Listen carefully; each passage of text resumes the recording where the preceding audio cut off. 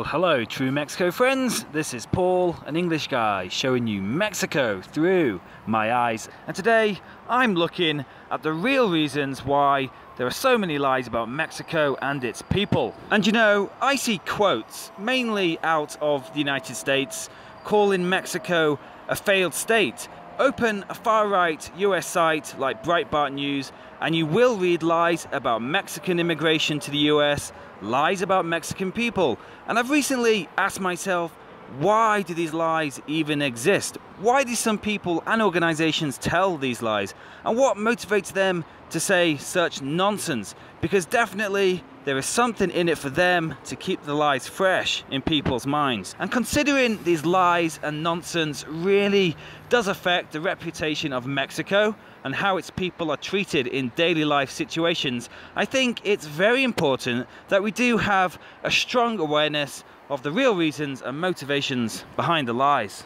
But guys, before I continue, to some of you watching, please don't think this is some anti-US video.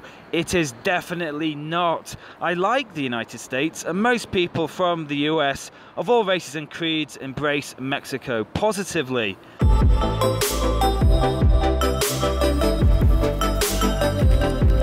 So now let's look at the first reason why so many lies exist about Mexico. Anti-Mexican sentiment in the United States. And this underlying negative sentiment towards Mexico that does exist in some small pockets of US society goes all the way back to the Mexican-US War, when Mexico was invaded by US soldiers and was eventually forced to concede territory in a contract that would no way be legal or accepted by the international community in today's world with stronger international laws and conventions.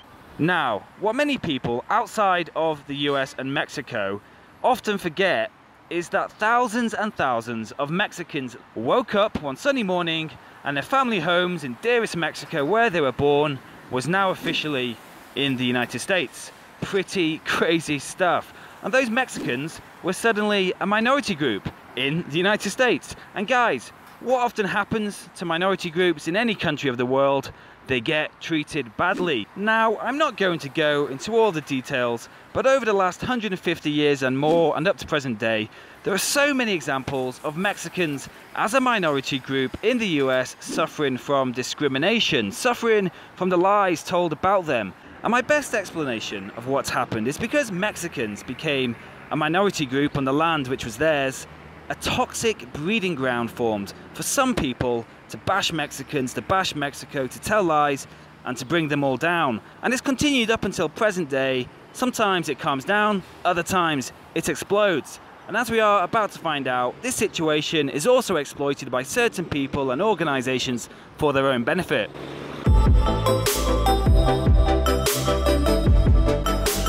So now the next reason why so many lies are told about Mexico, especially right now, is power. Political power. Acquiring political power, winning votes. And I'm sure many of you are in the US and know a lot more than me about this, about the politicians who have stirred up anti-Mexican sentiment to win over voters. But of course, the most obvious and explosive example we are experiencing now is Trump. And as most people watching are aware of, he was very effective at stirring up that anti-Mexican sentiment I was just talking about, because he knew that some US voters would react favorably to his lies about Mexico and blaming Mexicans for many of the US's problems. And of course, Mexicans weren't alone. Xenophobic and nationalistic policies were the centerpiece of his campaign. And what's so infuriating is because of Trump, those lies about Mexico are now more than ever in the public eye all over the world. And of course, a more serious consequence of Trump's actions has been increased discrimination and racism against Mexicans in the US, against US citizens of Mexican ancestry. And I'll talk more about media organizations in a moment. But recently, someone told me to check the comments section of the Breitbart website, and I did. And the hate towards Mexico and Mexicans is shocking. And one of the founding members of that site, Steve Bannon, was hired by Trump to help him win the election. And talking about winning, these guys definitely know how to win over the hearts and minds of the Mexicans. I'm usually cynical about advertising, but in this case, Brainwash me, I want this. Now the final reason why I believe many lies exist about Mexico: money. How do I explain this? Well, all media has bias for different reasons, and often the reason is money. For example, when the Daily Mail or whoever writes stories about Japan, they already know a cute robot dog story is going to get many views and in turn make the publisher money through advertising. All media works in the same way, no matter what. They need eyeballs. And it's crazy. Do a Google News search for robot dog. Not even robot dog Japan, just robot dog. And loads of news stories appear with robot dog stories from Japan just in the last few weeks. It really is all about what people click on. And for Mexico, it's frustrating that the narrative which gets the eyeballs isn't robot dogs, but it's negative, violent stories. And in the US, like anywhere in the world, media businesses have been created with a specific viewer in mind who they can make money from. We all know about conservative media like Fox News and of course the far-right Breitbart News. And those organizations were set up as businesses to make money from a specific audience. They know they'll get the clicks and the advertising by continuing to stir up negative sentiments about Mexico. It's in their financial interests to tell lies about Mexicans and exaggerate Mexico's problems. It's all part of the business plan.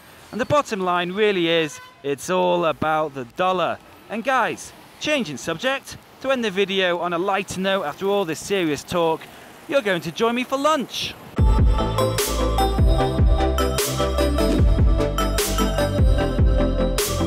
Welcome to the palm tree establishment, guys. I don't see any palm trees, but I just finished eating my lunch and that was delicious. And don't worry, I am going to show you what I had. It was a set menu. I started with my consomme soup with a very generous portion of vegetables. I would say above average to normal actually. Followed by rice, of course, with a runny fried egg on top. This wouldn't be the same experience if it wasn't runny. And of course, I've poured a healthy amount of salsa on my egg and rice. Wasn't that spicy though.